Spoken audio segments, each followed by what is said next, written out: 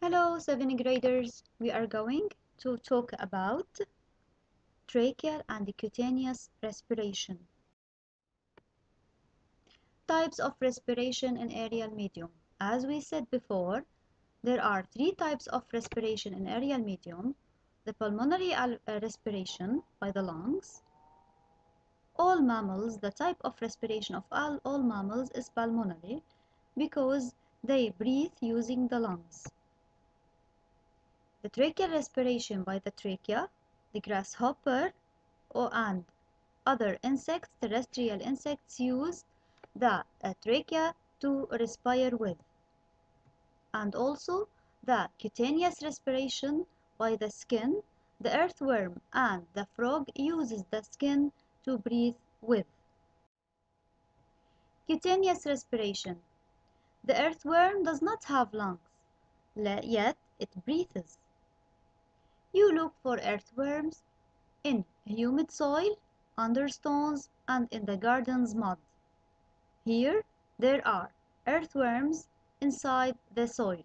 The earthworms dig tunnels in the soil and they act as decomposers. They transform the dead animals and plants into soil matter. They live in the soil and they breathe using their humid skin. The earthworm uses its humid skin to breathe with. The gaseous exchange takes place at the level of the skin. The earthworm's skin is thin and humid. If the skin of the earthworm gets dry, the earthworm dies. The skin of the earthworm must remain humid. Here, the air gets enter the body of the earthworm by the skin. Did you know that the earthworm has 5 hearts? Tracheal respiration. The organ of respiration is trachea. Animals that use a trachea to respire are insects like the grasshopper, the bee, and the ant.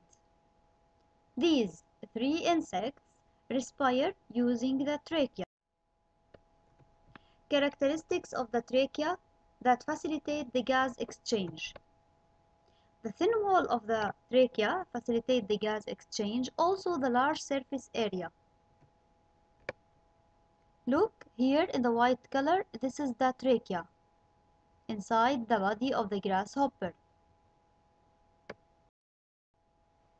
Gaseous exchange at the level of the trachea. First, during inhalation, oxygen gas enters the trachea through the anterior spiracles. Then, oxygen gas is carried directly into the organ cells through the tracheals. The organ or the cell consumes oxygen gas and releases carbon dioxide gas into the trachea. Carbon dioxide gas is released outside the body through the posterior spiracles. Trachea is the plural of trachea. Let's see together. Part of the oxygen gas is stored in the air sacs. Look at the picture, please. Here are the anterior spiracles. Oxygen gas enters through the anterior spiracles into the trachea. Oxygen gas passes through the trachea into the tracheals, then into the body organs. The body organs or the body cells consume the oxygen gas and reject the carbon dioxide gas, which will return back into the tracheals, then into the trachea, and then carbon dioxide gas is rejected outside the body through the posterior spiracles. These are the posterior spiracles. Also, the air sacs here are used to store the air.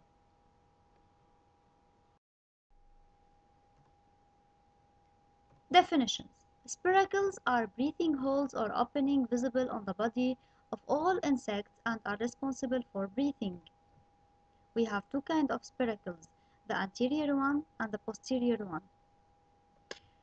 Tracheals are very fine tubes that make up a part of the respiratory system of insects and allow the passage of oxygen gas from the trachea into the organs or the cell and carbon dioxide from the organs or the cell into the trachea.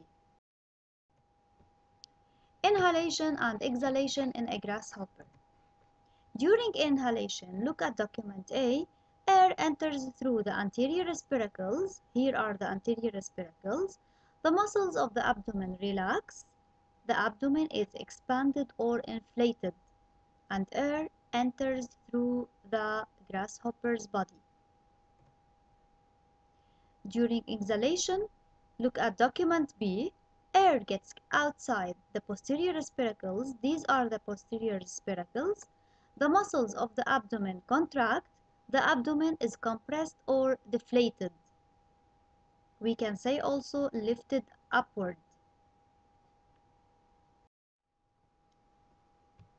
Respiratory rhythm of a grasshopper is the number of successive movements of inflation, expansion, and deflation, compression of the abdomen per minute. It's the number of respiratory movements per minute. Thank you.